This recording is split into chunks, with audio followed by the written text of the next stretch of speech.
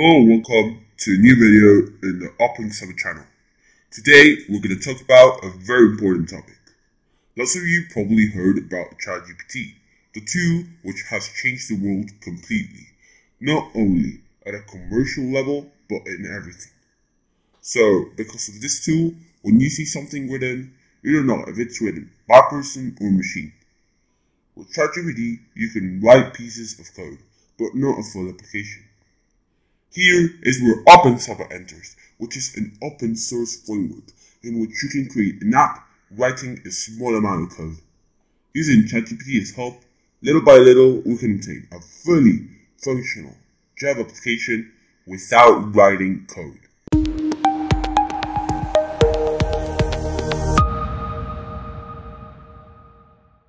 Well, to start, let's create a new OpenXava project. To do so, we click on OpenXava and then on OpenXava project. As for the project name, we're going to call it Invoicing. Group ID is com.yourcompany, and obviously in English is the language.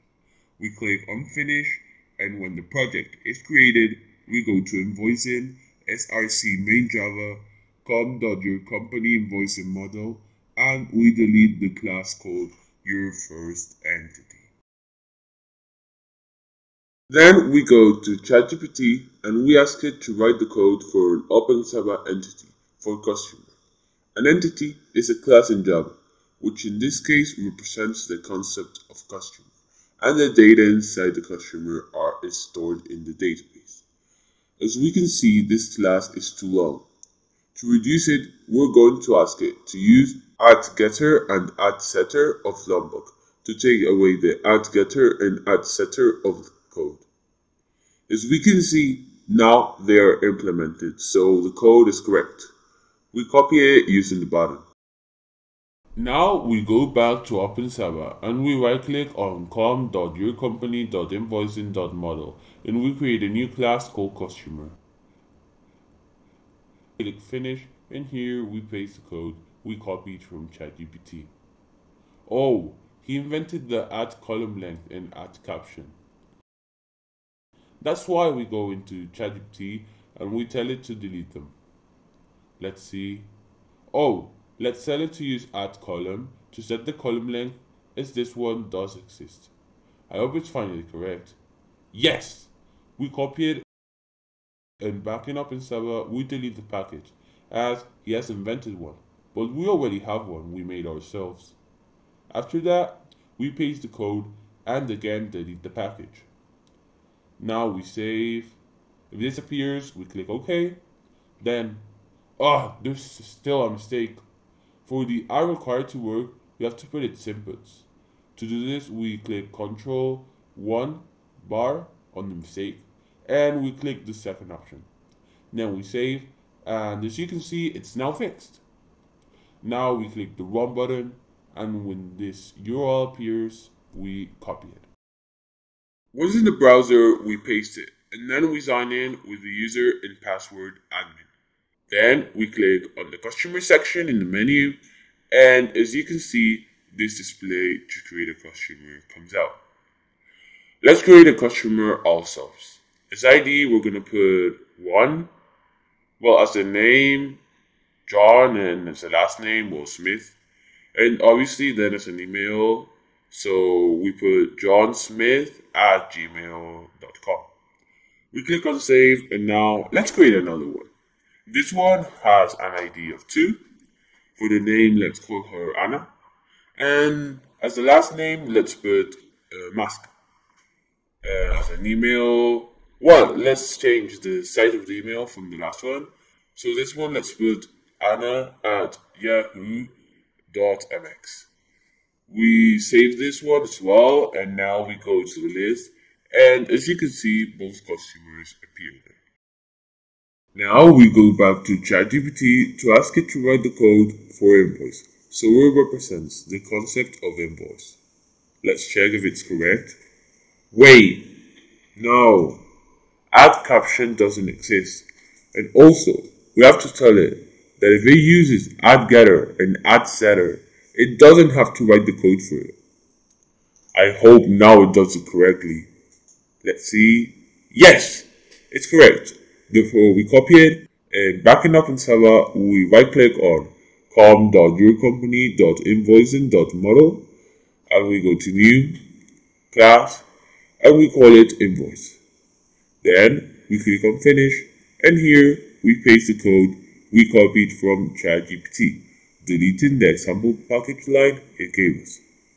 Then we press Ctrl S so the imports are organized automatically. Then we click run again and in the browser we refresh the page where our app is running. Then we sign in and we go to the invoices section in the menu. Now let's create one. We put for example 1 for ID and then we look for customers. And here we choose for example the first one. As you can see its ID is 1 and if we change it to 2 it changes to the other customer. Now here we have to put some details of the invoice. For date, let's put the 13th of the 7th of 2023 and for amount 1,200. Then we save and in the list of invoices we have the one we created and we can enter and change it if needed. Now we go back to ChatGPT and we ask it to add detail lines to an invoice so it has the lines that make the invoice and so that the customers know what they're paying for. As we can see, this code uses @one-to-many. We have to ask it to use @element collection, so a relation between the lines and the invoice is created, so if the invoice is deleted, also its lines are deleted. Let's see. Still isn't perfect. We have to tell it to remove the add remove detail methods, as they are not needed. Yes! It's finally correct, so we copy it. And back in OpenXava, we paste it. This is in red because the invoice detail class isn't created. So let's do it. We right click on invoice detail and here we click create class invoice detail. Then we click finish and now it's created. We save and back in ChatGPT, we're going to ask it to create the class invoice detail so that the products, the quantity, and the price that make the invoice are displayed. Let's see if it does it correctly. No! We ask it to add property, which is the total of the line. Let's see. It's still not correct. We tell it to use add calculation so that the computer does a calculation of the amount of the line. I hope it's finally correct. No! We tell it that add calculation does exist and we give it an example so it understands how it works. It's finally correct, so we copy it. Then we go back to OpenXava and here we paste the code. After this, we go back to ChatGPT and now we ask it to add the add list properties annotation to the details collection in invoice to tell it the properties that have to be shown in the detail. Let's see if it's correct. Yes! We copy it and back in OpenXava we paste it and we click run. Here we copy and paste the URL back in the browser. Then we sign in and we click on the invoice we created before. In details, let's create a few products. For example, let's put a BMW 330i with a price of 51,000 and let's put 2 as a quantity. Now let's create a second product, this one being a Tesla Model 3 with a price of 53,900 and only one of them. We click the summatory and here we can see the total. Now we save and in the list, if we enter again, in this invoice we can see that the 2 products are there. Now back in ChatGPT, we ask it to split the customer in invoice using a combo. We also ask it to remove the amount property from invoice and use add view to put ID and date as the fast fields. We ask it to use a combo so you can understand how they work and that ChatGPT can create a combo and it can work in OpenXava.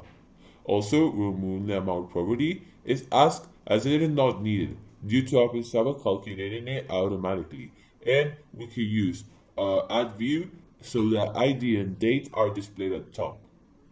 As we can see, it's still imperfect. We ask it to use customer in add view, as by putting ID and date first, it forgot to put the customer in add view. As you can see now, it is included, but it's still not correct. We tell it that the customer does not have a property called full name, as this property has been invented by ChatGPT. And we'll give an error if the application is executed. Let's see if it's fixed. No, it is still wrong. Let's expand our explanation so ChatGPT understands it and fixes it. Therefore, we tell it that a customer has a first name and the last name property, but not a full name one. So use those and add descriptions list.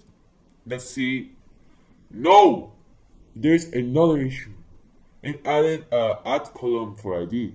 So we tell it to remove it, as before it wasn't there. So it will store differently in the database. I hope it's finding it correct. Yes! It's finding it correct. So we copy it.